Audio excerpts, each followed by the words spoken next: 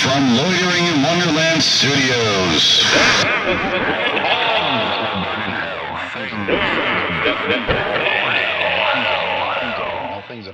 With Phoenix West. Hello, citizens. I'm Phoenix West. How are you? Oh, you guys look so great out there. This is so exciting. I'm very glad to be here on Things That Will Burn in HE double hockey sticks. Oh, today's episode is very special, as they all are, and so are all of you. This is very exciting to have you all here in your living room, on your phone, wherever you are watching this right now. Trying not to... No, I gotta be clean. Hey, how would you like to hear about one of the greatest children's show on the face of this earth? It's just the greatest. Featuring deformed mutants talking to deaf people. It's the greatest show on earth, like the fucking circus. I mean, like the darn circus, right, guys? Things That Will Burn in Hell, number 63, Sesame Street. Sesame Street. I've searched the globe for a city or town where large yellow flightless birds converse with deaf adults on street corners but came up dry. Not even a giant cotton elephant. I never found a giant blue koala bear addicted to sweets. And after my globetrotting, all I concluded is the only way to Sesame Street is by using many illegal drugs. Somehow, during the course of my childhood, I never watched this television show. I didn't even see a scene until I was 14. I mean, of course I knew the show and its characters, but only through commercials and advertising. Apparently, the children who live on Sesame Street never heard of a thing called the public school system.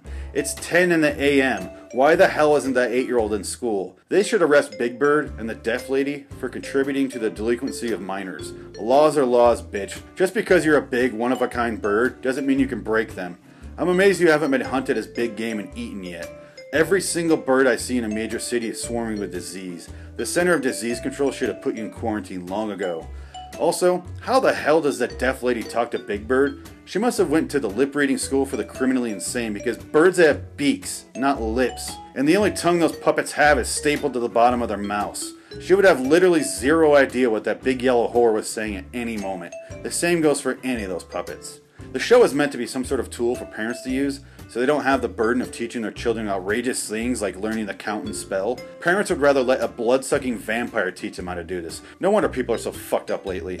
At least it tells some truth to children at an early age. Things like, homeless people are violent psychopaths and should be treated like shit for being dirty. As a kid, I preferred to watch shows and movies featuring real human beings. If I did want to see something with monsters, I just watched Lost in Space or Twilight Zone episodes.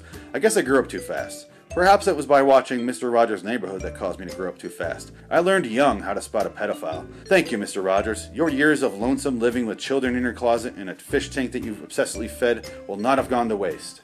Also, it's not that hard to dress yourself. Don't make such a big fucking deal out of it and quit involving children with the process. Not everyone needs to know or cares if you wear your loafers or $1,000 snakeskin boots. Also, I don't know if anyone told you while you were alive or not, but most postmen don't stop by for a visit whilst on their route. And if they do stop by to chat, they sure as shit aren't allowed inside the house. Mr. McFeely should have been fired for wasting company time. Cinder Elmo. Thanks, Elmo, for adding fuel to the fire inside the mind of every sexually confused 8-year-old boy. I'm glad Sesame Street is located in such a diverse location. There's Middle Easterners, blacks, squirrels, whites, elephants, vampires, homeless, and even a nice selection of vegetation. Put these things together on any other street corner, and you have yourself a race riot creating pure panic and hysteria. Look at Ernie's look of naughty guilt in the larger photo, complete with Bert's quiet confirmation of intimate satisfaction. Also, notice a subtle embrace in the picture with the blue background. The rest of the film roll for that photo shoot consisted of lots of close-ups and hardcore sodomy with bananas and that rubber ducky.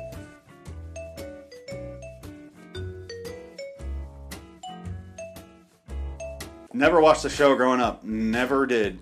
I remember I was probably 11 or 12 when I first saw it, and I was like, what the fuck is this? I couldn't comprehend when I was watching. It made no sense to me. I really couldn't figure out how the deaf lady could hear them. Because, you know what I just said? I just said some horrible shit. Racist shit. Horrible racist shit. Because that's what it would look like to her. They're not articulating their mouth. They're not moving their tongue. She can't see when they're doing the T's, the L's, the M's. She can't see none of that. They don't have fucking lips. You can't lip read a goddamn bird that... Can you tell what Pac-Man's saying, bitch? How the fuck can you do that, you crazy psychopath? You fucking liar. I think she's making up just whatever she wants to hear.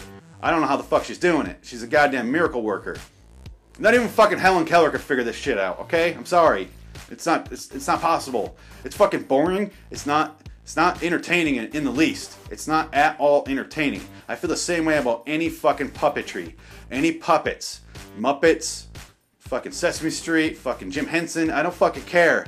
Jim Henson at least was semi-interesting with this stuff, but if it was just puppets, fuck it. Like the Labyrinth is fine because the puppets are like creatures and kind of like Fraggle Rock's awesome. Can't deny that. I'm all over the place right now. My brain is spinning with the second fucking Sesame Street shit.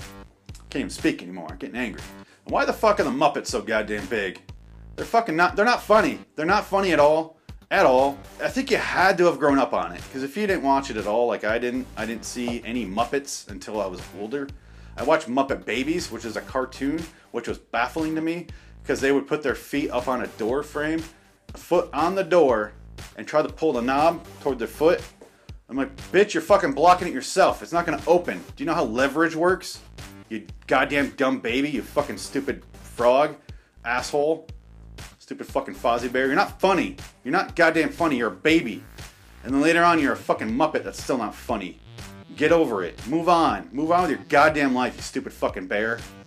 Why am I so angry at this? It really drives me insane for some reason.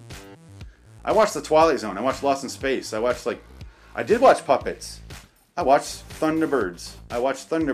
Those are puppets. They're creepy as shit puppets too by Jerry Anderson. Real fucking creepy. Check that shit out. They remade it recently as a cartoon. So they drew puppets. Therefore defeating all point of being puppets. When you're drawing puppets, it doesn't matter if they're puppets. Just make them fucking people at that point. What the fuck are you doing? Good God.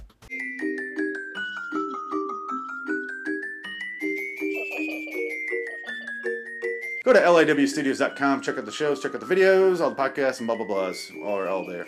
We're famous for our blah blah blahs. Loitering in Wonderland on YouTube. Loiteringinwonderland@gmail.com. It's all on the screen somewhere on here. You'll figure it out. Read the text. Type it in your computer. Send the things. Read the things.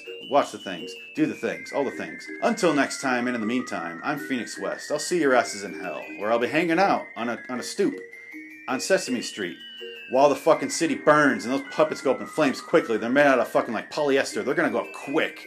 And the puppets, and the guy that has his hand up the puppet's ass is gonna get burned, and he's gonna get singed to it, and it's gonna be stuck to him forever where he fucking deserves it. Your hands are tools of evil.